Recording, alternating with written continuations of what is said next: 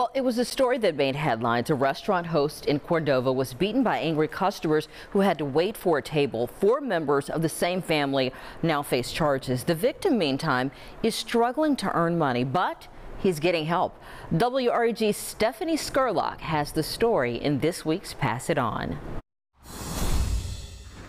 This is the picture of 17-year-old Omarion Ford people saw on the news. Him lying on a cold restaurant floor, bloodied and bruised, after he was attacked while working at Cheddar's. You contacted us. Keith Leachman's barber was at the restaurant that day.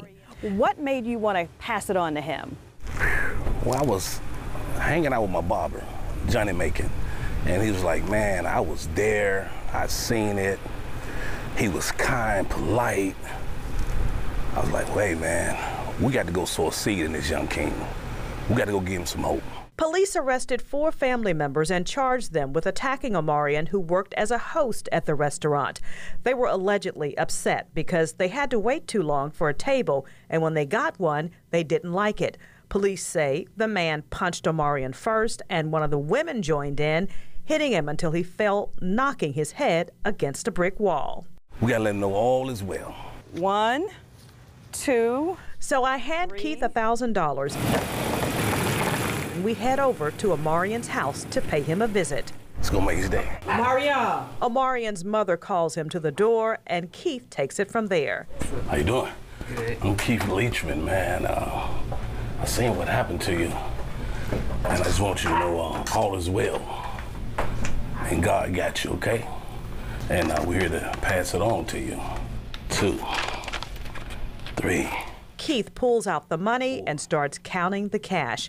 $300 from News Channel 3 and $700 from our anonymous donor. $1,000 to help Omarion pay for things he needs for school and for his senior class fees and expenses. I really appreciate him and I thank him so much.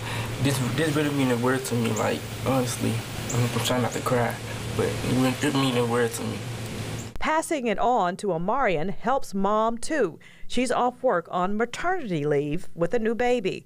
Omarion and his twin brother got jobs to help pay for things they wanted and needed for school. I teach my children, how to be respectful, how to be there, for people, how to be there for themselves, and I'm teaching them how to be men, and for that to happen to them, that was heartbreaking to me.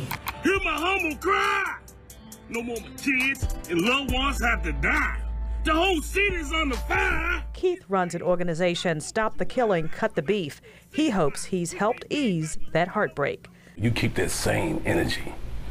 You keep that same spirit in life, and it's gonna carry you through. Because I don't want y'all to travel the road I traveled. I ain't always been this good boy. I'm trying to get in the gate right now. I've been doing Stop the Killing like 20 years. Every day I get up and beat the blocks to make a difference.